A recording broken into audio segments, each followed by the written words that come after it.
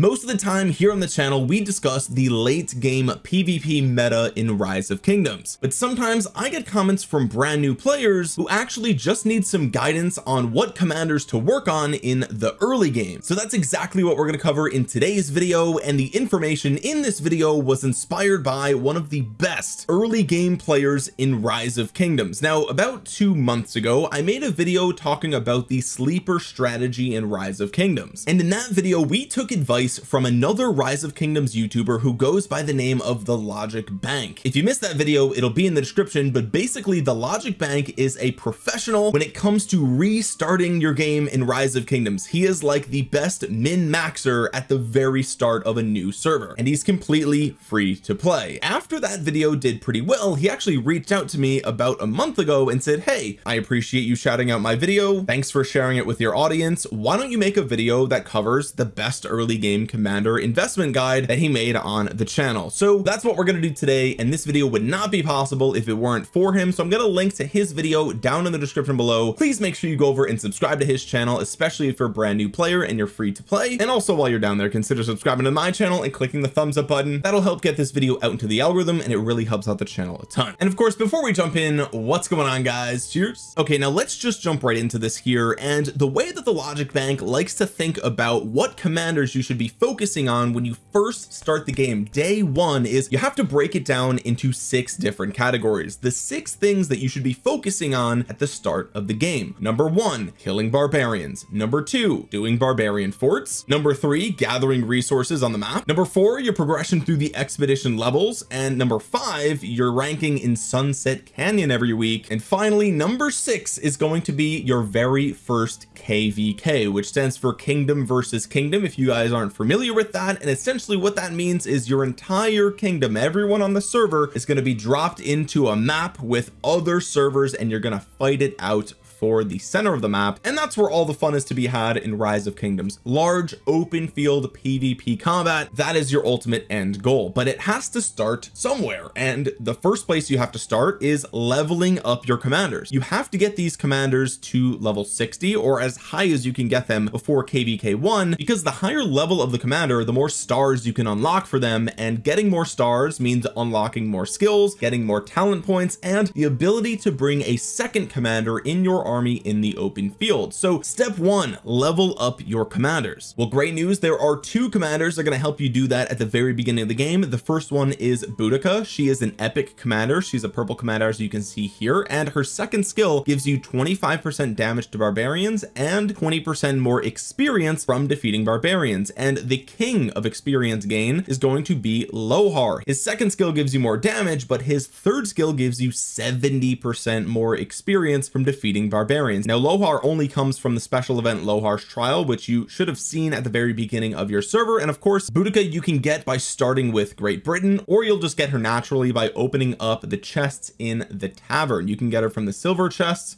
or you can get her from the golden chests. You can get full summons of her in the gold chests, or just a handful of sculptures from the silver chests. So using these 2 commanders and focusing a little bit on these commanders in the early game, at the very least getting their bonus experience skills maxed, is going to help you level up the rest of your commanders that we talk about throughout the entirety of this video. If you're looking for a talent build that you should be focusing on in the early game for these peacekeepers, then I would say start with the peacekeeping tree, because you're going to be able to get a lot of value from your early points here. It's going to require less action points to attack barbarians. You're going to get more experience here. You're also going to get more goodies from the trophy hunter talent, and there's going to be a lot of bonus damage that you can get from this talent tree, and some healing, some march speed. And if you do take down forts, which we're going to talk about in a minute, then you're going to want the mighty force talents. The talents over here are going to be the same for Boudica, but she has the skill talent tree, and you're also going to go for rejuvenate in the skill tree as well. Now, the second type of commander that you might want to use for defeating barbarians out in the world, and this is for those more advanced players, is a commander that is good at chaining barbarians. And these commanders have AoE, or area of effect damage. Ethelfled is a free to play legendary commander that you get from the expedition, and we'll talk about that in just a second, but her active skill is a half circle AoE when she's fighting in the open field. And so because she has such a wide AoE damage radius, curious, what you can do with Ethelflaed out in the world is you can be attacking a barbarian here, and her AoE damage, if you're close enough, could trigger another barbarian to attack you for free, meaning it won't cost any action points. And this is called chaining. You basically paying action points to hit one barbarian, and you're getting a 2-for-1 for that action point spend. Or if you're lucky, if there's a lot of barbarians all together, you could get a 3-for-1 or a 4-for-1 by just going from barbarian to barbarian and getting those kills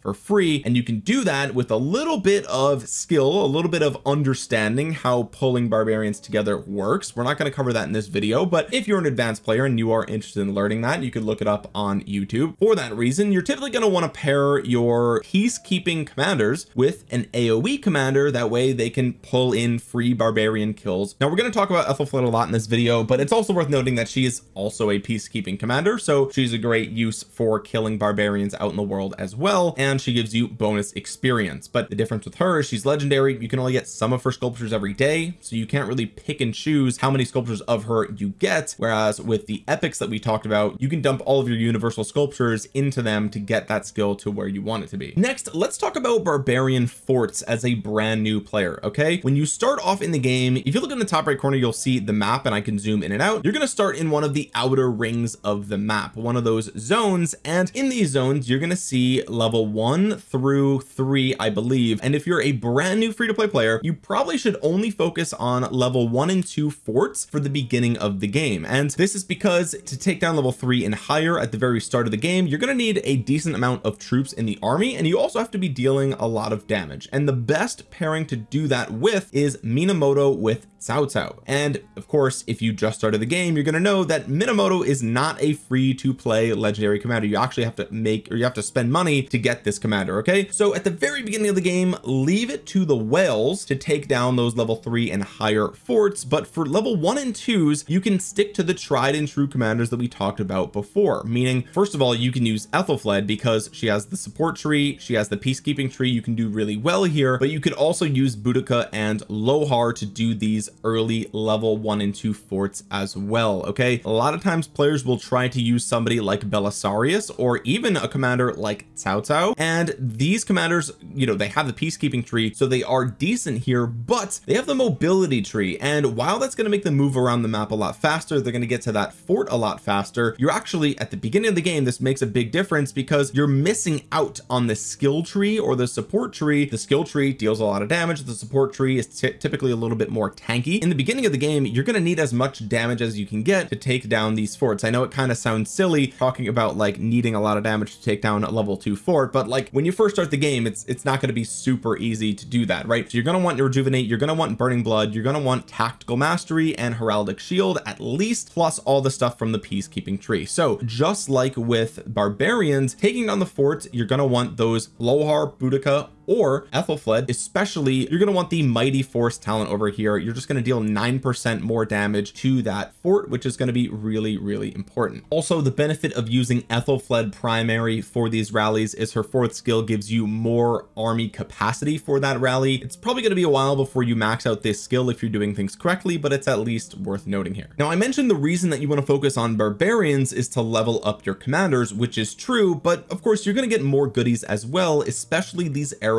of resistance, which you need to upgrade your watchtower. You're going to need to max that building to finally get to the end game. And likewise, the reason that you want to focus on the forts is because Books of Covenant. This is the only way that you can really get Books of Covenant in the game. There might be a handful of other ways from other PvE events and things like that, but for the most part, a majority of your Books of Covenant are going to come from doing forts, and you're going to need thousands of these to max out your castle. Okay, now why is maxing out your castle so important? Well, first of all, you're going to need it in order to get to end game. You need that to get your city hall to level 25. You're going to need that to get your tier 5 units in your academy. Okay, so if you thought that you could just rush all the way to the best units in the game, that is not the case. But the other reason that it's important to focus on forts early on in the game is because it's going to help you progress through the expedition. We're going to cover expedition in depth, but some of these expedition missions have you rally a target city, and the amount of troops that you can bring in that rally is going to depend on the size of your castle. And so these are really important stages to be able to clear in expedition, because these are the stages that are going to give you more of Ethelfled. And Ethelfled is, like I said before, a free legendary commander, and she's going to be very important for what we're going to talk about later in the video for getting the best kills and best performance in KvK1. And so the earlier and farther that you can go in expedition, the better your account is going to be for KvK1. Like, you should be doing expedition as soon as you can in a brand new kingdom, and getting that higher castle level is going to help you get more Ethelfled sculptures over time. Okay, now while we're here in the expedition, let's go over what commanders you should be focusing on in the early game to get that progression, right? Because there is a direct correlation between doing barbs, doing forts, and progressing through expedition, and how good you can do in KvK1. Okay, they're like, I know it might not seem like they're that connected, but the sooner you can nail these things, the better you're going to perform in KvK1. So this is like the training wheels. Every 5 levels, you're going to see that it has a purple banner. These banners indicate that you're going to be going up against a sort of boss level, if you want to call it that. This is a level 3 Sun Tzu with 1 star. It's kind of cute, it's kind of funny, but what you want to do for these levels is deal as much single target damage as you can. AoE does not matter here, and you also want to be able to buff your armies and debuff the enemy army. So that's really the commanders that you want to focus on every 5 level milestones here. So what commanders are good to focus on and level up to progress through these big milestone levels? Well, first of all, great news, Ethelfled has an insanely powerful debuff on her active skill, so she's going to be very useful here. I do not recommend putting universal legendary commander sculptures into El Cid, but if you were lucky enough to unlock him and summon him from a gold key in the tavern, then his active skill, no matter what level it's at, whether you just get it to 1 or you get it to 5, it doesn't matter. After his active skill is used, for the next 1 second, the target cannot launch a basic attack or use their active skills. In this single target DPS game mode, this is going to be really important for you in the early game, because you're going to be taking a lot of damage from basic attacks. Now in the late game, that's different. 90% of the damage you're going to take in the late game is going to be skill damage and AoE damage, but in the early game, basic attacks, counterattacks, those types of things are going to really hurt you a lot. And so to stop them from doing that every skill cycle, at least just for a turn, is almost like healing, because you're going to have more troops as a result of this 1 second basically disable. Plus his second skill, just by unlocking it, is going to give you a chance to instant proc 500 damage factor, which is, I mean, really nice for the early game. Also, if a target doesn't launch a basic attack, that means they don't get rage for that turn, which means the boss army is going to fire their active skills a little bit slower, just because you have a level 1 El Cid there in one of your armies. Also, on top of that, Boudica can reduce the rage of that target as well, so they lose 100 rage each second for 2 seconds. Even if she's not expertise, actually it's the same. All that changes is the damage factor here, so that's really cool. Definitely use Boudica for those expedition levels. She has a lot of single target damage here, and she has that really powerful debuff on the active skill, very useful for those levels. And finally, I know this is going to be a little bit of an unpopular take here, but you can use a Sunduk in these single target levels as well as a secondary commander, because first of all, she has single target damage, but also she has a rage reduction. Okay, and so between these 3 commanders, Boudica, Sunduk, and El Cid, we are slowing their rage gain from El Cid and reducing the rage that they're getting from Boudica and Sunduk. And so their active skills are going to just fire a lot slower, and that's going to allow all of your armies to stay alive a bit longer, so that way you can deal as much damage to them as possible and just DPS them down. So far we've talked a lot about Boudica, so it should be no surprise that she is somebody that I'm going to recommend that you work on. Really, you want to get these first 2 skills to 5. If you have extra sculptures, you can do the first 3 skills to 5, but the first 2 are definitely the most important for the early game. You don't need to expertise her right away. You're not really going to use her for PvP at any point, so don't worry about that. Now for pretty much every other main level here with a red banner, it's going to be multiple armies that you're going to be fighting, and so having an AoE commander or having as many AoE commanders as possible for these stages is going to be very, very useful, and that's a majority of the stages here. So for a majority of expedition, what you want is AoE commanders, and that's going to be a really common theme throughout the rest of this video. Okay, AoE is super powerful for those expedition levels, but it's also super powerful powerful in Sunset Canyon, and it's also super powerful in open field PvP and KvK1. So the commanders that you invest in for a majority of the expedition levels are also going to provide you with a lot of value in other areas, whereas so far we've mainly talked about peacekeepers, and really you're never going to be doing any PvP with peacekeeping commanders. Ethelflaed's an exception, we'll talk about that later. Same thing with Minamoto, but you're free to play, so you don't have him. But Boudica and Lohar, great to work on at the very beginning of the game, but you're not going to PvP with them. So let's talk about some commanders that have really nice AoE at the beginning of the game that are also going to help you in other places, and we have to start with Sun Tzu. This is a no-brainer. This is the best, in my opinion, PvP epic commander in the game, and he's also great in Sunset Canyon, and he is great in Expedition. He has a 5 target fan-shaped AoE that when he's expertised, it's going to deal 1,000 damage factor to 5 targets. One of them is a little bit of a dot here, a damage over time, but really it's going to be 1,000 damage factor, which is nice. And every troop that you hit with that skill, you're going to get 50 rage, which is super beneficial to popping off your active skills as much as possible. And like I said before, as you get later into the game, a majority of the damage you're going to deal is from your active skills, so you want as much rage as possible. So you want to max out his first skill.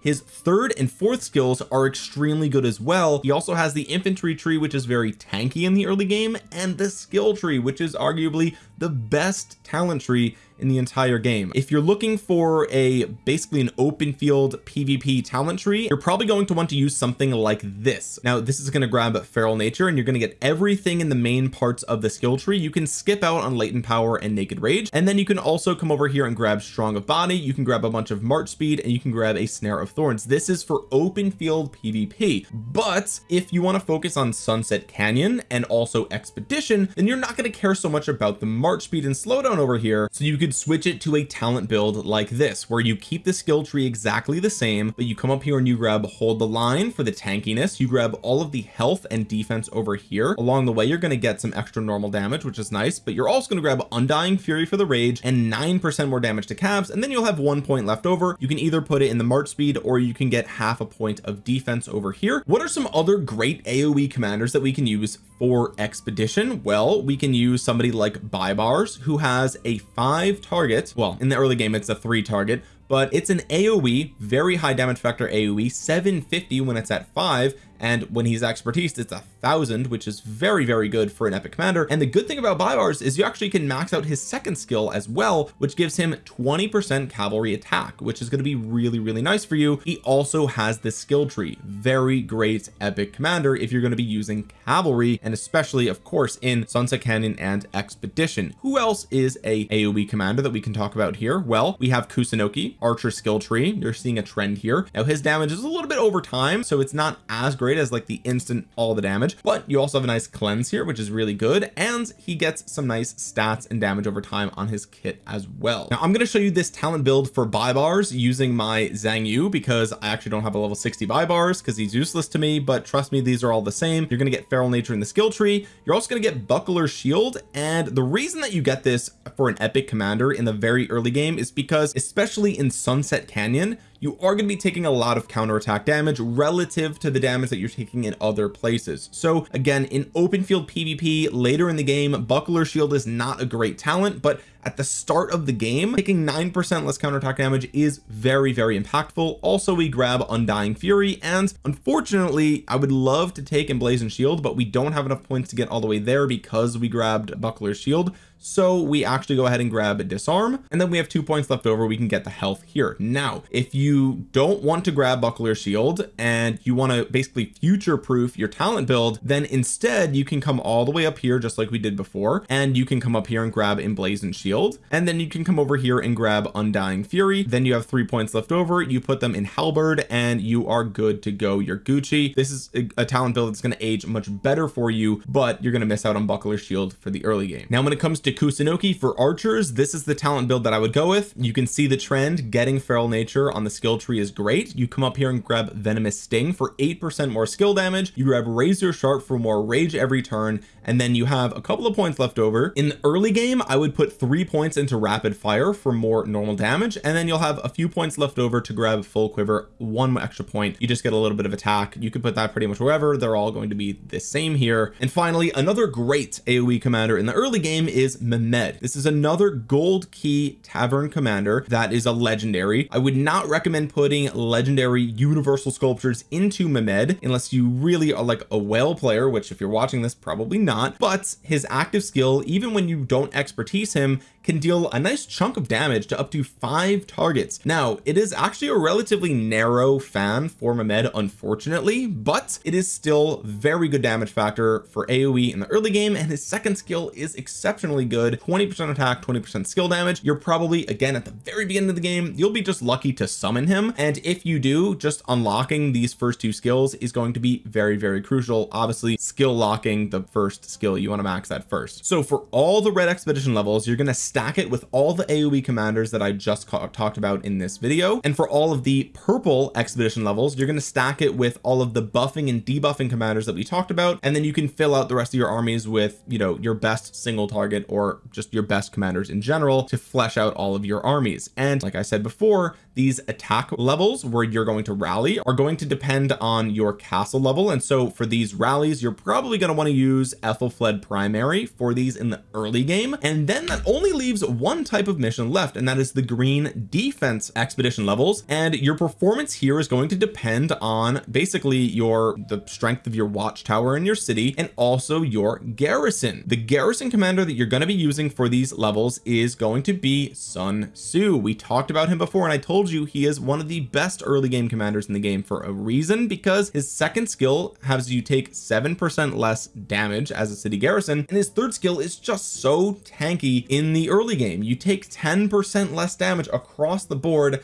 That's very good, on top of the fact that he's got the garrison talent tree, and if you want a city garrison talent tree, it looks something like this. So you would basically grab rejuvenate, tactical mastery, heraldic shield, and then you can come over here and you can grab basically the whole front row of garrison talents, and you can grab know thy enemy if you anticipate a swarm, which you probably will get swarmed in these expedition levels, so that's going to be really nice for you. And then of course the first level of the infantry tree is nice because Call of the Pack gives you defense for all troop types, not just infantry, which is kind of misleading. You also get rage here, which is nice. You get more normal damage and you deal more damage to calves. So basically nothing here is relevant to just infantry. And when you're a city garrison, you're going to have more than just infantry in your army. You're going to have everything in your city, which is going to include siege. It's going to include archers, cavalry, everything. So that's why you don't go more all in on the infantry tree when you're building a city garrison talent build just like this one. So use this build for those defense expedition levels and you will be golden. Okay, now we're going to move on to Sunset Canyon, and performing well in this game mode should be at the top of your brain as soon as you start in a new server. And the reason for this is because if you can get rank 1 every day, you're going to get way more gold keys than other players in your server. And look at how much experience you're going to get every single day by coming in first place. Even if you're just in the top 5, you're going to get a lot of experience here. And these are universal tombs that you can put into any commander whenever you want. You can save these up for legendaries, or you can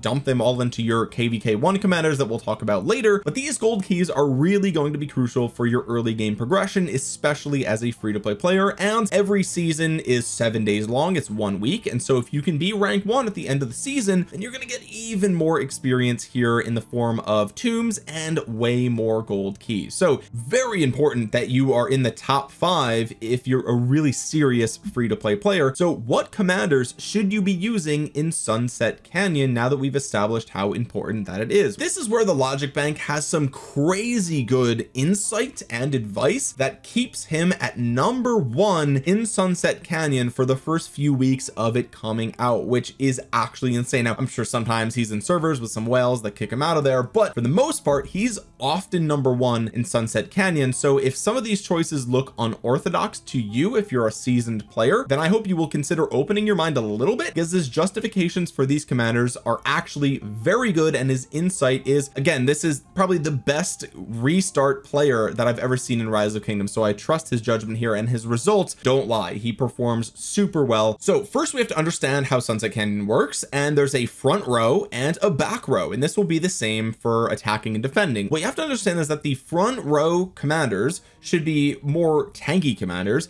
and the back row commanders should be your high DPS AoE commanders, because you want to protect the so-called glass cannons, the commanders that maybe can't take so much damage but they can deal it out. You want to make sure that they're not really taking as much damage as possible. So who should you have in your front row? Well, if you've been paying attention in this video, you'll know that a very good early game tanky commander is Sun Tzu. Why? Literally takes 10% less damage across the board, and health is the most tanky stat for infantry, which is the most tanky troop type. So Sun Tzu, again, best early game epic commander that I can think of, almost no question. He's basically been in that role the entire time. You can do full spearman with him, and you can pair him with another AoE commander such as Kusunoki. Kusunoki is going to make sure that you have no debuffs on your Sun Tzu, so he can deal the maximum amount of damage and, you know, not have his health and defense reduced by the Ethelfled you're probably going to be fighting. Plus, again, more AoE damage here is really nice. Next, we're going to talk about Joan of Arc. Now, Joan of Arc we haven't talked about a lot in the video, but she's actually insanely broken in Sunset Canyon. You can use her with full siege. Yes, you can use her front line as a tanking commander. What is she doing? First of all, if she's expertise, it's even better. If she's not though, for 2 seconds 5 of your armies get 30% health for infantry, 30% defense for calves, 30% attack for archers, and they get 40 rage per second for 2 seconds. That's 80 total rage. That is insane. When you use expertise, it doubles the effectiveness here and gives you more rage. An unbelievable buff here. She also deals 25% more normal damage, which, like I said earlier, in the early game you're going to be dealing a lot of normal damage, and she also has a heal, which is very good in Sunset Canyon. So the fact that you can use her as a tank here is great, because we're going to talk about her later for farming, and you get that double value here. Now, who would you pair her with now that we know she is a buffer and a support unit? Well, you can pair her with another buffing and support unit. For example, you could use somebody like Cleopatra. Again, very unconventional. You might not consider this if you're, you know, if you're used to the end game like me. This is not a pairing that you would really think of, but the active skill on Cleopatra heals 5 nearby targets, and it gives them a certain amount of defense as well. Now, I don't recommend putting universals into her. She is a legendary commander. You might not even have her in the early game. You might not get lucky enough to get her from things, but you should be able to get your hands on Cleopatra eventually, and this can be a very tanky front row army. Now, why Joan of Arc? Well, because you're going to leverage her talent trees as best as you can in the early game, and with her filled with siege, you're going to grab all of the support talent tree. You're going to save 1 point from Cage of Thorns. We'll talk about why you don't put 5 points here in just a second, but you grab fresh recruits for more troop capacity. You also get a bunch of siege defense here when you drop below 50%, and you gain 6% attack defense and health for siege. So 18% of stats for that many talent points is wild. You also get counterattack that says whenever you heal, you gain 9% attack for 3 seconds, which, remember, she heals herself. She also has healing on Cleopatra, so lots of bonus attack here, and she has elixir here, which gives you even more healing from Cleopatra and from Joan of Arc, and you have loose formation to take less skill damage. Now you have a few extra points left over, so we put them into attack, we put them into defense, and we put them into some attack and defense here, and you have 4 points left over, so you might as well put them into Cage of Thorns, because this is an AoE slowdown, and eventually when you expertise your Ethelfled, she actually deals 20% more damage to slowed troops. So there's actually way more synergy than you think with using Joan of Arc as a tanky march in Sunset Canyon. So that is definitely something that you can do. Now, if you want, you can move your Cleopatra to another commander we're going to talk about in just a second, and you can put your Ethelfled here at the very front of the pack. And this is really having her Ethelfled at the very center of your lineup here. It's going to be very crucial for having the AoE from her. It's a half circle. It's it's going to hit as many targets as possible by being in the very center here, which is very, very crucial. And again, you've got the slowdown on Joan of Arc, you've got the healing factor, and again, this is a big supportive march. Okay, there's lots of debuff value you're going to get from Ethelfled being here. There's also the fact that you're going to take 20% less counterattack damage, because again, this is going to be your front line. It's probably going to be swarmed, so very important stuff there. Now your third commander here is going to be super unconventional, but let me cook. It's gonna be City Keeper. Now this is a commander that has been extensively tested by Logic Bank, and in the early game for Sunset Canyon, he pops off, boys. He's basically a free to play or poor man's Richard the First, because he's so tanky in Sunset Canyon in the early game. When everybody else is scrambling to figure out how to even get Richard, you're gonna have City Keeper popping off, and this would be the other place that you could put your Cleopatra as a very tanky sort of off lane march. And why does this work? Why does City Keeper work? Well, let me explain here by taking a look at his talent trees. As you can see in this video, we're leveraging the effects of your talents like crazy here, and the reason is that the attack tree, while it's not great in the end game, in the early game is going to be insane. First of all, you get effortless, which when you get him to 5 stars, you're going to get up to 10% bonus damage. That's all damage. Okay, you can also grab Martial Mastery, which helps you deal more normal damage, but you deal less skill damage, which is fine. You're not going to be dealing any skill damage with him at all anyway. You can also get Unyielding, so you deal more counterattack damage. You get Burning Blood for more rage regeneration, and he has the infantry talent tree, so you can get more rage from Undying Fury, you can get tankiness from Hold the Line, you can get tankiness from Strong of Body. So this combination here works really well. But the secret to City Keeper is that he is a green commander, and if you guys don't know, the ability to max out all his skills is going to be super easy in the early game. Okay, you're going to be able to get him all the 5, you're going to unlock him super fast. You also are going to level him up faster than any other commander in the game, because green commanders require the least amount of experience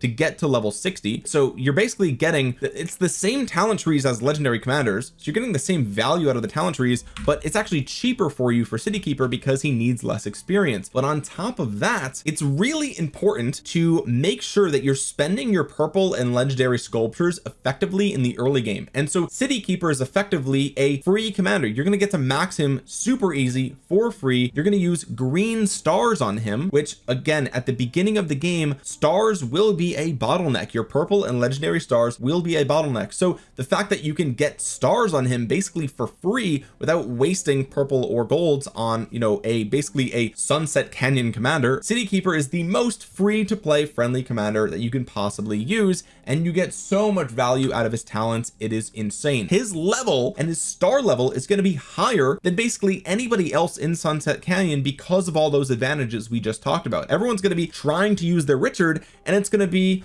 level 28, level 30, and oh, you don't have enough gold stars to get him to 4 stars. So it's going to be a huge struggle for them. And even though Richard is a better commander in general, you're just going to max City Keeper so fast that he's just gonna have more troops than anybody. I'm telling you, at the beginning of the game, City Keeper is the play. Now his skills, nothing crazy, right? Defense, health, attack, and more defense. He's pretty tanky. You're gonna want to use him in the early game. Pair him with Cleopatra. He's gonna be great in your front line. He's gonna be super cheap to get because he uses resources that you don't care about, and later when you get something better, you could just throw them in the garbage. Okay, so who are you going to put in your back row? Well, like I said, this is where the AoE commanders are going to shine. This is where we put Baibars, and we're going to pair Baibars with another AoE commander that we talked about, which is Mehmed. Now again, Mehmed is probably not going to be, he's not going to have many skills. You might have him at 1111 or 1110, something like that. You might have him at 2100, something along those lines. But the AoE is, I'm telling you, this, the way it scales is going to be worth it. So you put this in your back row, and then you're going to do another very unconventional pairing that you probably never would have thought of if you're an endgame player, but that's going to be Timo with another archer, Imhotep. Yes, Imhotep. We're talking about a blue commander and Imhotep. This is another super supportive army that has many of the benefits of City Keeper's army. For one, Timo is a blue commander. She's going to take less experience to get to max level than your purples and your legendaries. She's going to use blue stars, which are basically free. I mean, you won't have to waste the purple and legendary stars on her, which means she's probably going to be a higher level and higher star level than anything else that you see in the early game in Sunset Canyon. Also, she is very supportive here. She gets a lot of attack points. She has a built-in rage engine, 20 rage per second, which is nice. And she has a really nice debuff here. The target deals 15% less damage for 2 seconds whenever you use an active skill. Now Emotip, if he's not expertised, he's going to make 5 nearby enemies take 20% more damage for 3 seconds. That's crazy. And his second skill at 5 gives you 30% of archer stats. And guess what, guys? All of the benefits that you got from the attack tree on City Keeper are also going to be on Tomo. So she's going to get the rage engine. She's going to get the more damage. She's going to take less overall damage. She's going to deal more counterattack damage. This is another commander that doesn't deal skill damage with Emotip, so you can deal 6% more normal damage. And she has a rage engine on Razor Sharp. You can probably make your way up to Phoenix Tail Arrows since you don't need the skill damage from Venomous Sting. I'm telling you, in the first few weeks of a new server, you can make really good use out of Tomo basically for free, and then eventually when you have better uses and better commanders than her, you can just throw her away and it's fine. She's a blue commander, doesn't matter. So the example build would be something like this, but you could also change these things up a little bit depending on what commanders you have. For example, you could remove Ethelfled from the front line here and you could put her with Baibars in the back row. Then you could put your Mehmed with your Sun Tzu in the front row, especially if you can unlock this 4th skill so you bring more troops. That would be really nice. And then you could put your Kusunoki with your Joan if you wanted to, or maybe you could put the Kusunoki with Tomo behind Tomo. You could move the Cleopatra to your Joan of Arc, and then City Keeper can get something a little bit more tanky. But those are mainly the commanders that you're going to focus on, and really what matters the most here is the primary commanders, which is Baibars, Sun Tzu, Joan of Arc, City Keeper, and Tomo. 2 of these you're only going to be using for Sunset Canyon. Okay, you're not ever going to be PvPing with City Keeper or Tomo. I promise you, just don't try it. It's not going to work. Also, Joan of Arc Prime, probably not a great primary for PvP in KvK either. So try it out and tell me what you think in the comment section below. Now we next have to talk about gathering commanders. Now here's the thing about gathering in the early game and even moving into the late game. If you're a serious free-to-play player, you should have farm accounts. Farm accounts are essentially more cities that you have on the map that can go out and farm resources for you, and then you can send those resources to your main account. I can't emphasize this enough. You really should have at least 1 farm account, if not 2 or 3, especially in the early game, because you are going to run into huge bottlenecks such as needing more stone for your wall, your city hall, and your tavern. And you're going to eventually need a lot of gold when you get to tier 5 and also to unlock some of the later techs in the academy. And that's where there is a trade-off. So if you focus on gathering commanders at the very start of the game, you're probably not going to have enough experience to go around to max out your Sunset Canyon lineup that we just talked about as soon as possible. So if you don't have farm accounts, your Sunset Canyon performance is going to be a little bit worse. So those experience tombs and gold keys that we talked about, you're probably going to get fewer of them. But these are all the farming commanders in the game.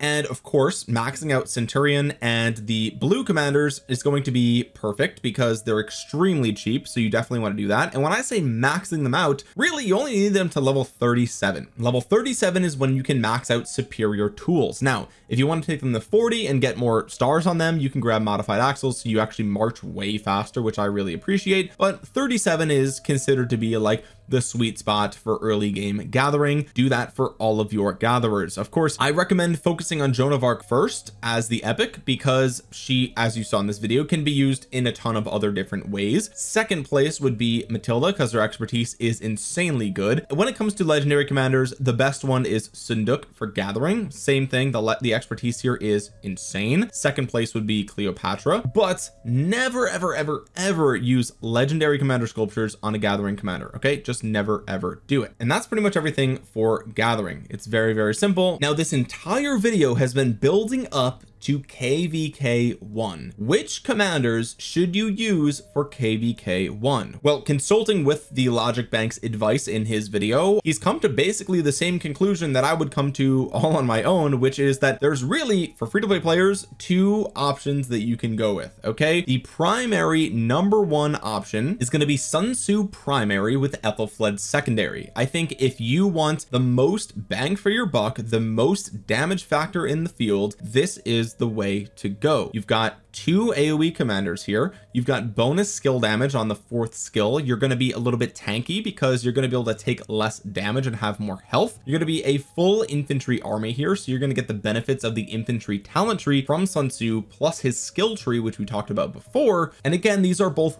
5 target AoE commanders, and Ethelfled is a half circle with a massive debuff. She also was a little bit tanky in the early game with the less counterattack damage taken. This is the #1 best PvP free to play army for KvK1. There's really no doubt in my mind. There's one other pairing that you could consider, and that would be a cavalry build with Belisarius primary, and your secondary is going to vary. If you got really lucky in the tavern and you got your hands on some Cao Cao, then you can unlock, you know, the first, I think 3 skills for him, or 4 if you have the stars for it, probably not. But by just unlocking these skills, you're going to get a little bit more march speed on the 3rd skill, and his active skill is going to be a really nice single target punch. Now, the reason that you do Belisarius primary is because Belisarius has the mobility talent tree, which makes him one of the fastest commanders in the entire game, even as an epic commander. Now, his active skill, a little bit of a debuff, nothing crazy. He gets lots of troop defense, which is nice. He gets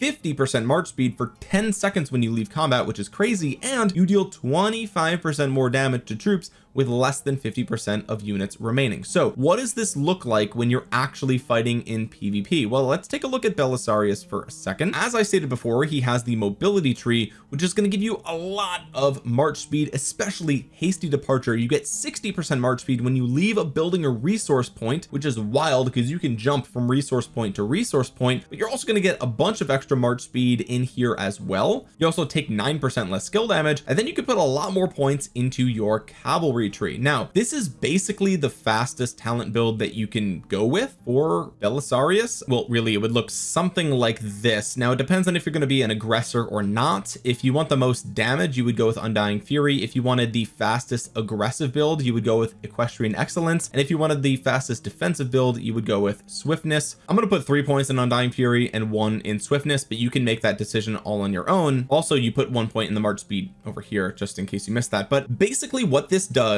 is, because you're so early in the game, this is probably the fastest thing on the field, just hands down. All the march speed in the mobility tree plus the march speed on his kit here, it's insane. Basically with Belisarius, you can decide if you want to be in combat or not. That is completely within your control, and you're a free to play player. So if you don't want to be in a fight, if it is unfavorable for you, you just run away. Okay, now the benefit of this army is that you can chase down the weaker armies, and you're going to be dealing 25% more damage to them, which is very impressive. Now, you can pair him with Cao Cao, and that's going to be really nice. If you don't have Cao Cao, then you can pair him with Baibars, another really great free to play commander. Great AoE damage here, which is nice, and a really good slowdown on the target to really make sure that you stay connected to them. Very good stuff here, especially when you exit combat here. You're going to gain even more march speed and a healing factor. So if you want to deal massive damage, you would do Sun Tzu primary, Ethelfled secondary. If you want to play more defensively and you want to be more micromanaging and you want to pick off the weaker players, you would do Belisarius full march speed with either Cao Cao or Baibars, and that would be the way to go. Those are the only 2 PvP armies that I would consider using for free to play players in KvK1. If you're a low spender, which I know this video is not focused on that, but if you're a low spender, then I would do a 5511 Minamoto, and I would pair that with Cao Cao. You can get them from the daily special offer, or you can get lucky from the keys. That would be Minamoto Cao Cao, probably the best or one of the best early game PvP marches. It's also great for doing forts, peacekeeping. It's really good in the early game, just at basically everything. Okay, but again, you're not going to have that as free to play. So really in the early game, you're going to be trying to figure out where the best places to put your purple sculptures are, right? Because us late game players often forget that purple commanders, like, it's kind of slow to expertise them in the early game, right? The best places to put them are going to be obviously Sun Tzu, Joan of Arc, Boudica, Baibars, Belisarius, Kusunoki, and Emotive. I wouldn't go all in and expertise one commander right away. The reason for that is because eventually you're going to get into KvK1 where you can, you know, reclaim some value from sculptures for expertise commanders. What I would say is right before the fighting in KvK1, that's when you should get an expertise Sun Tzu. Make sure he's expertised before the fighting begins. That is very, very very important, obviously. Besides that, Joan of Arc, very important early game expertise as well. But just go through these skills and see, okay, well, you know, my next skill up for Baibars, for example, is going to get me to finish off this second skill. That's where you're going to put those sculptures and really just spread them out to get as many of those early game Sunset Canyon armies in fighting shape as you can, so you can get the most value there. And then again, once KvK1 comes around, max out Sun Tzu, you're good to go. That's your one massive DPS march, and that's going to be it. Okay, this video was actually way longer than I thought it would be, so if you enjoyed it, please drop a thumbs up on it. It really helps out the channel a ton. It helps get this video out into the YouTube algorithm so other Rise of Kingdoms new players might see it. And of course, in the description I will have the Logic Bank's YouTube channel. Go ahead, subscribe to his channel, drop thumbs ups on his videos as well. I'm sure he would really appreciate it, and consider subscribing to my channel as well, and click the bell to be notified the next time I upload a Rise of Kingdoms video. Comment down below your thoughts on some of these more unorthodox choices in the forms of City Keeper and the forms of Tomo. I think a lot of you guys probably didn't expect me to talk about these commanders in 2024, but here we are. This is great for new players. Let me know in the comment section below what you think about that. And with that being said, guys, thank you so much for watching. This has been Omniarch. I will talk to you guys again soon. Peace.